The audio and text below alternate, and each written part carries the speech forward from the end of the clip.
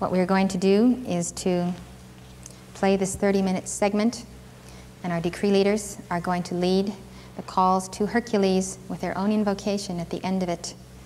I am tending fires that must be tended from this altar, and I shall return. I'm going to begin with viewing some of this with you, and I'm going to return to make the very incisive calls that need to be made. But what you need to do is to build a platform to Hercules, having seen what you're going to see.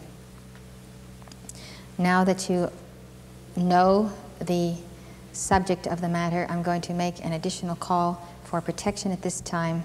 I ask you to close your eyes, to kneel if you would like to kneel, as we implore God for our protection in this endeavor.